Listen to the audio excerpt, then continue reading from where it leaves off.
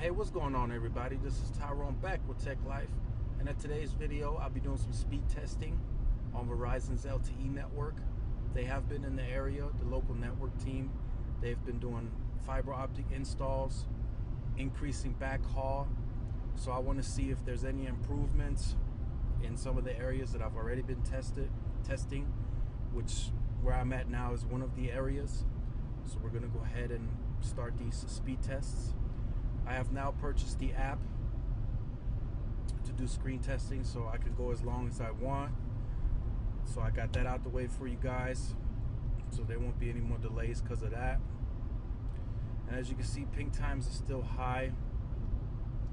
I've been seeing that around town. I don't know what that is. I don't know if it's necessarily the backhaul or El Paso is just far away from Verizon's core network. So I don't know what the deal is there. I'm gonna do some research on that to see, so stay tuned. Also around town, I found a few areas where Verizon is very slow actually, and as you saw in the video earlier, I've contacted Verizon support about all these areas actually, and they've responded every time with we are going to add a new 4G LTE tower to that area. So Verizon is not going the route of adding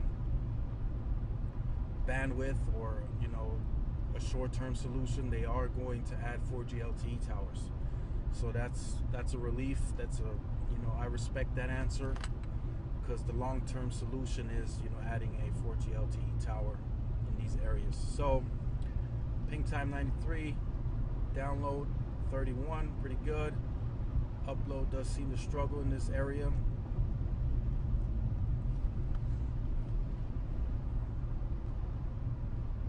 Also in the comment section, let me know what results you're getting for Verizon in your area.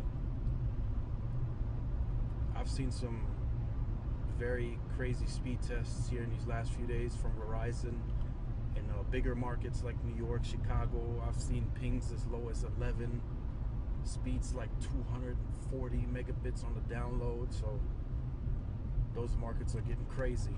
They're getting really competitive there. So download seems to be consistent here, ping's getting lower, and upload seems to struggle.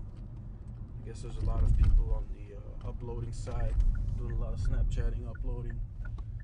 So definitely need some enhancements there for Verizon.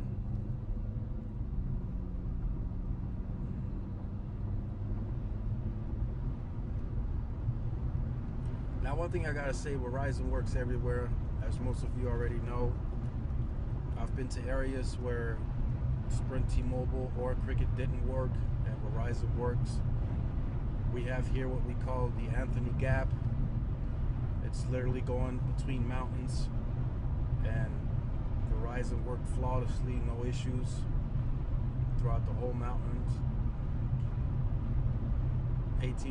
Cricket, well, AT&T's Cricket, T-Mobile or Sprint, I would lose signal about halfway through the gap. So definitely really good on the Verizon's part. Okay, so the download seems to struggle a bit now, and this is good so you guys can see this. Like I told you in my last videos, I don't edit any of this stuff. This is all taken live. So if the carrier struggles in an area, we're going to see it.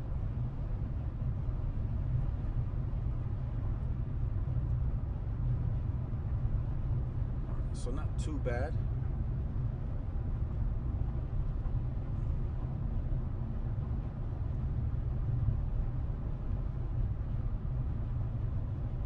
So, okay, all right.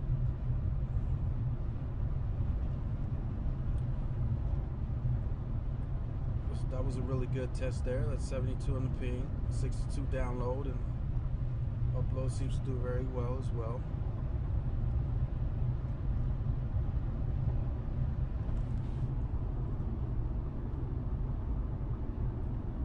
From what I did notice, for Verizon and El Paso, they seem to struggle on the upload.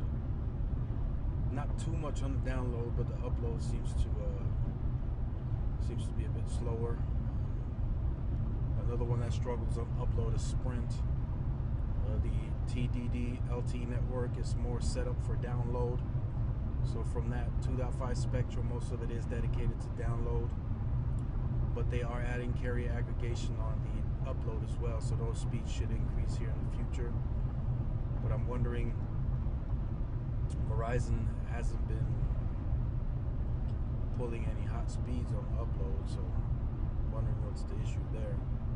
This video is going to be a little longer, so I apologize in advance. I want to do some intensive testing for you guys while I'm driving, more of a consistency test.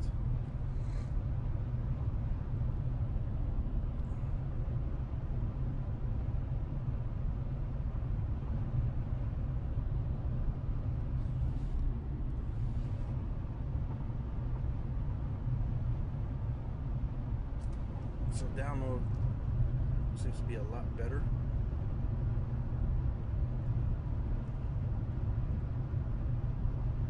Ping times are getting lower too.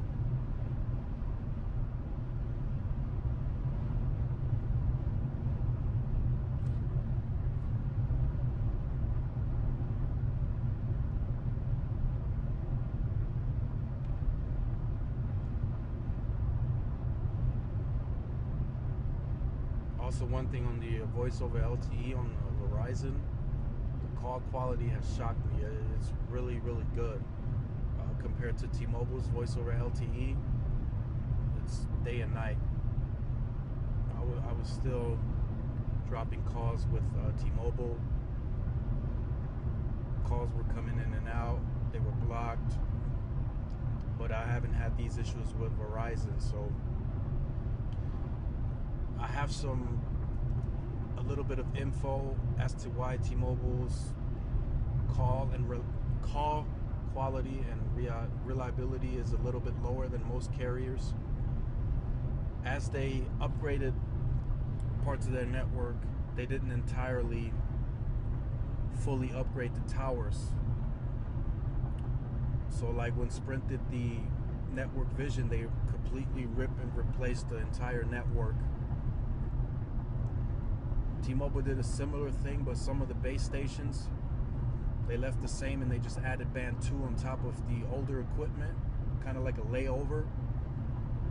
So once they get their entire system, and it's only a handful of towers that they left behind, but once they get that entire system upgraded to the proper antennas in the base station,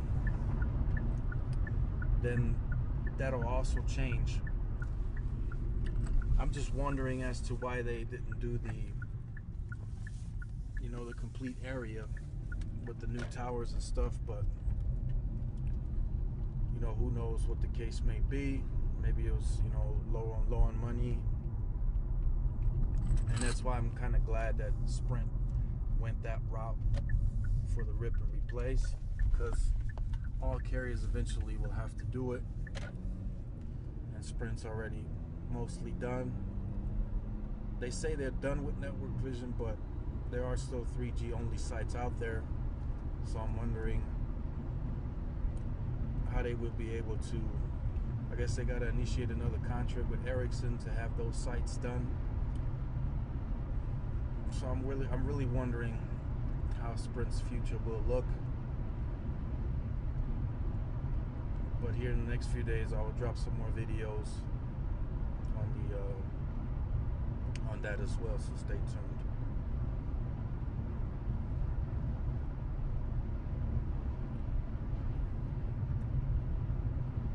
So definitely some good consistency.